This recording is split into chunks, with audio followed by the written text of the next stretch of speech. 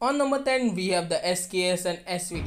Now, SKS considered to the best marks rifle for the season 9, and from the past 1 year, we are seeing these two guns are still in a meta spot. Now, SKS can has a capability of 2 shot and 1 shot if you are hitting headshot till the infinite ranges because there is no damage of this gun. But remember that this gun needs a very passive style of playstyle. If you want that, you can give it a try. Now, depending on your skill level, the SKS and SVD may be ranked higher on this list, but I am assuming you are not very good with the SKS, so for that reason I am putting on number 10. The number 9 spot has been taken by the KRM. This is said to be the best shotgun in both global as well as the Garena server. Now, previous season it received a huge buff which makes it way better than the other two shotgun. The buff was the damage buff, the range buff, and also improving the hipfire accuracy. It increases its one shot consistency much more, way better than the BY15 and HS04, the other two option. And here's the gunsmith for that. The number 8 spot has been taken by M13, one of the most easy gun to use after PP19. It having the large mic size with a good and a clean iron sight. If you are using the last season Battle Pass blueprint, it is much more cleaner than the base version.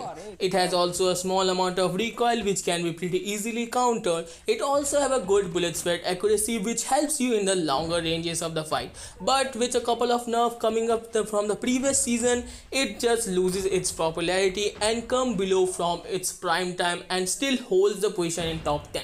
Here's the gunsmith which you can use it. The number 7 spot has been taken by Q9. It deals insanely high damage with a fast fire rate and also having a good area speed, plus the recoil pattern is very much controllable. You can control it with some kind of practice, and also you will be able to beam your target at the mid to the closer ranges. Yeah, you can go for the longer ranges, but I will not suggest because you need some kind of headshot for that. Here's the gun suit, make sure to try it out. The number 6 spot has been taken by the Kilo 141. Still, after receiving so many nerfs, the Kilo holds the top 10 position for itself. Kilo considered to be one of the strongest AR right now, and it can still outgun the other ARs currently present in this game.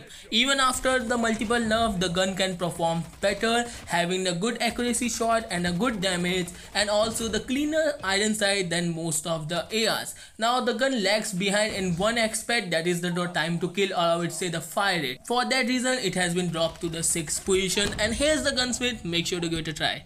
The number 5 spots has been taken by the snipers, and currently the two best snipers are DLQ and ZRG. Obviously the Locust buff was significantly better, but currently it doesn't make it to its prime version. So ZRG and DLQ are pretty much safer side. Why ZRG? Because ZRG has the one shot capability till infinite ranges, hitting anywhere on the body part.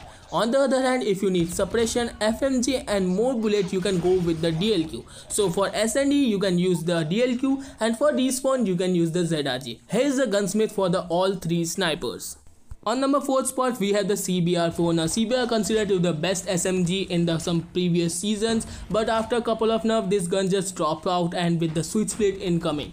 But in this season, it's receiving some kind of major buff, making it 4-shot for the closer ranges. But remember, it's still not in its prime version, so no need to worry about the CBR spam. Here's the gunsmith, you can try it out. On number 3rd spot, we have the Holger 26, the most hybrid gun currently available in game. You can convert it into AR, SMG or LMG, which deals up to 31 to 37.2 headshot damage, and which is capable of 3-shot in closer ranges. Now the recoil pattern of the Holger is very easy, that is left to right, and also it receives some kind of buff in this season. Now the buff in the range makes it up to 4-shot and it's back up to its prime range.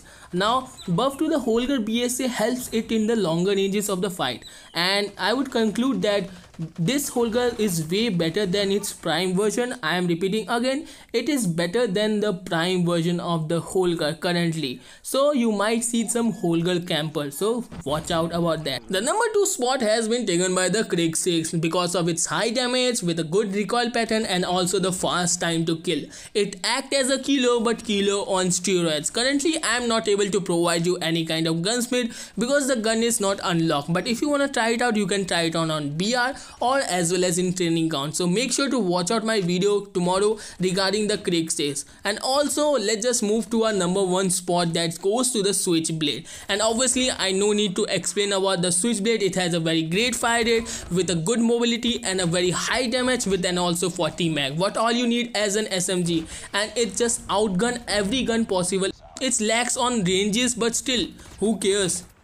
Let's talk about the most broken gun right now is XPR. Now XPR has received some base damage buff, and currently with the use of the OW stopping power, you can hit up to one shot any player above the body part till 43 meter of the ranges. You can use it as a sniper XPR, and it is very fun to use it. So this is all for today's video, guys. Stay safe and please make sure to hit that subscribe button, and please make sure to check out my next video about the zombies, tips and tricks, and stay safe. Bye bye, see you, arigato, bye.